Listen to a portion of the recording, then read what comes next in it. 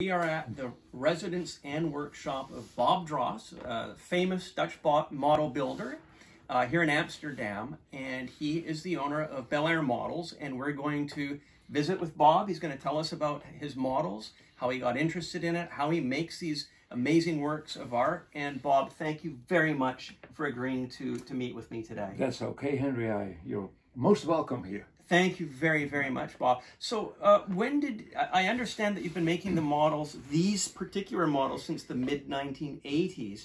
Prior to that, were you a model out of the box kit builder? Or? No, I built jigsaw puzzles for my kids. Yes.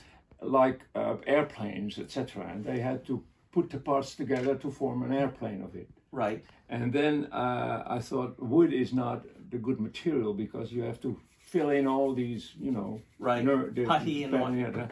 So I used plexiglass. Yes. And then I noticed that plexiglass is a wonderful thing. Yes. To do. And then I made a game for these children, right, the London to Melbourne race, with little airplanes, right, of plexiglass. Okay. And I drilled the holes for the windows of these machines. Right. And my youngest son, who was 10 at the time, okay, said, "Dad, this is plexiglass. Why don't you just tape the windows?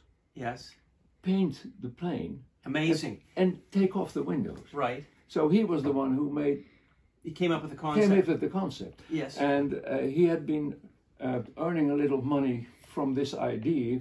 For every model I made, wow, I gave him some, you know. Isn't that incredible? So it just started in the mid-80s, and he said, "No, I'm interested in aviation. I'm now going to apply this technique to airplanes."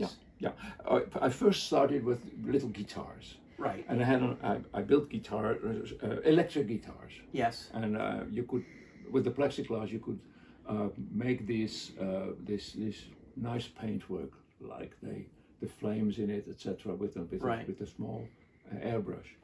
And but guitar players are not, well, the fiancés bought the models for their friends, okay, and they said that it shouldn't be too expensive because we have no money. Right. And then I went to America to the Guitar Player magazine. Yes. And Tom Wheeler said, "Okay, we make an article." I said, "Okay." Yeah. So I brought the models, they photographed it, and they had the article. And he said, how much will they be? Because I put the price in it as well. Yes. And I was used to about 70 guilders here. So I said $180 a piece. Right. And this is a guitar that's... Like 10 centimeters. Okay. And he said, okay, we put that in. And the article was there. Right. And I was very, very anxious to know what the result was. And there was one or two people who ordered a guitar. But I gave up when... an old lady from Texas asked me if I did some little cute teddy bears too. Right. Yeah. So then I changed subject. Yeah, to a more... and then I got to the planes. Right. Okay. So let's talk about the subject matter of the aircraft. Your models have historically been of Dutch aviation historical interest and aircraft, airliners, from the pre-war years, I would say, 1920s and 30s. Yeah. How did you, was it your Dutch heritage that brought you to that? No, it was the people who wanted the models who said, "I want this, I want that." And they, because it was a Dutch, it was at Schiphol, a shop at Schiphol, and they said, our customers want probably the old Dutch famous airliners from Fokker. Right. So we ordered Fokker, and he ordered DC-3s and DC-2s. DC-5, yeah. And DC-5 later. Right. So that was the start. And then when it went well, I thought there's much more to build, and I had my own preferences. Right. And when I had some name, and I had my catalog, I put on a de Watine from France, and I put on a Penouette from France, and I put some other stuff in, like the Savoia. Right, Ambassador. And the Ambassador. Yes. And so yeah, well, that's part of the story too. It was in fact Alan Turner who was the first one who ordered a model. Really? Very interesting. And the people from Schiphol saw it, and then it followed. You know, so let me just interject. For those of you that don't know, Alan Turner is a British expat that lives here in the Netherlands, and he is an avid airline fan and display model collector. His collection goes back decades, and he is the gentleman that you're talking about. And he said, I see these little planes from your game for the children. Yeah. Can you make it bigger? Right. From the same material?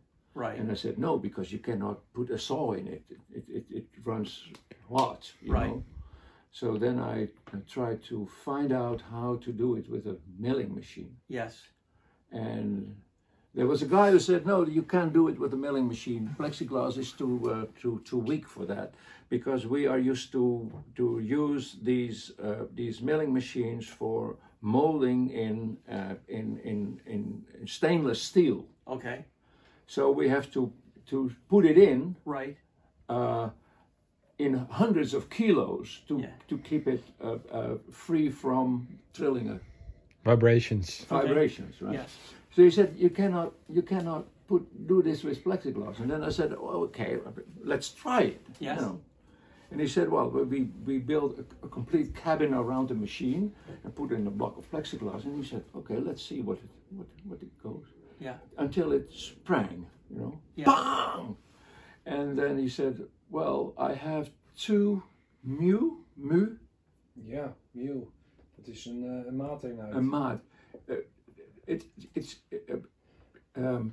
You know mu? I don't. Well, it is, say, 1 million of a millimeter. Yeah. Oh my goodness, see? Okay. That's a million of a millimeter. My gosh. I got 2 million of a millimeter vibration. Okay. So we can't do it. I said, okay, exactly. We can do it with that because, you know, for me, that's okay. Yes. We said, okay, let's do it. And from then on, we made them.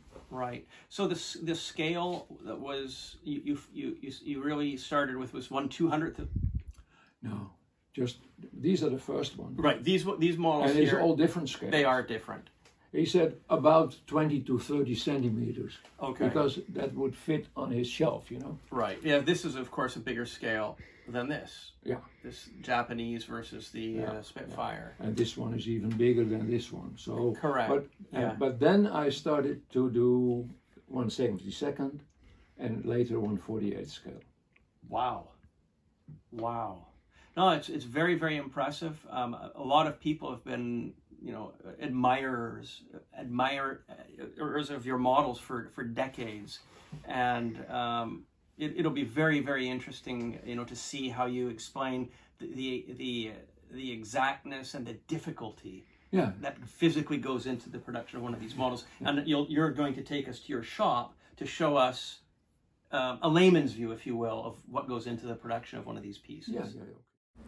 If you'd like to learn more about Bob's excellent models, visit him at his website, bel-air-models.com.